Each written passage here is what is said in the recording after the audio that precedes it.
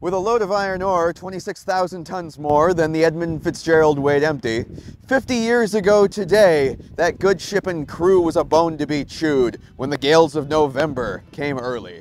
But did you know that the iron it was hauling could be considered one of the oldest fossils? Allow us to introduce you to BIFs. No, not like Biff from Back to the Future. What are you looking at, butthead? BIF is an acronym for Banded Iron Formation, and they're one of the earliest evidences we have of life on our planet, making them a sort of trace fossil. First discovered in Michigan in 1884, Represent!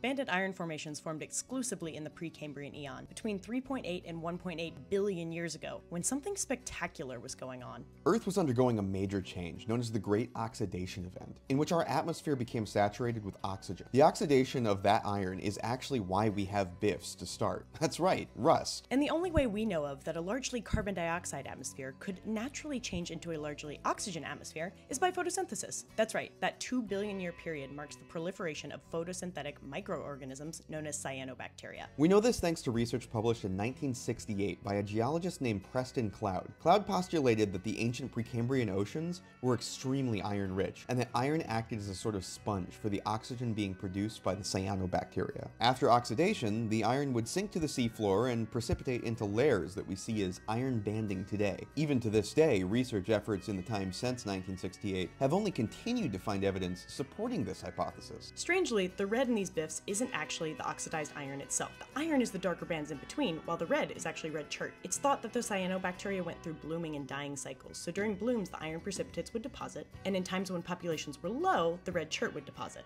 That's right, the over 2 billion year old iron from Minnesota Represent! that was being hauled when the Fitz sank are some of the oldest evidence of life on our planet, from some of the oldest rocks on our continent, a trace fossil. But not all BIFs are trace fossils. Some are part of actual body fossils, such as stromatolites. Stromatolites are colonial collections of microbes, which would trap minerals and sediment from their surroundings, and leave behind the shape of the microbial colony when they died. Interestingly, some stromatolites still exist in extremely salinated water, like these ones from coastal Australia. Sadly, these stromatolites will not form BIFs. BIFs cannot form in the modern era, or at least not to the same capacity as in the past, because modern oceans are not as iron-rich as those from the Precambrian. So essentially, BIFs are an extinct rock type. Just another example of how natural history influences modern culture and events. From some tiny photosynthetic organisms just trying to figure out breathing billions of years ago, we ended up with the Great Lakes region's booming iron industry and arguably the best Gordon Lightfoot song. The legend lives on from the Chippewa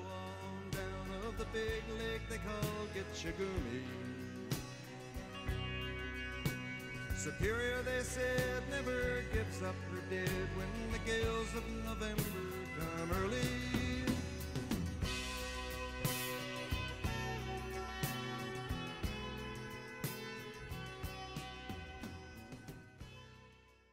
Oh, by the way, this isn't Lake Superior. It's the Atlantic Ocean, which is like a less good version of Lake Superior.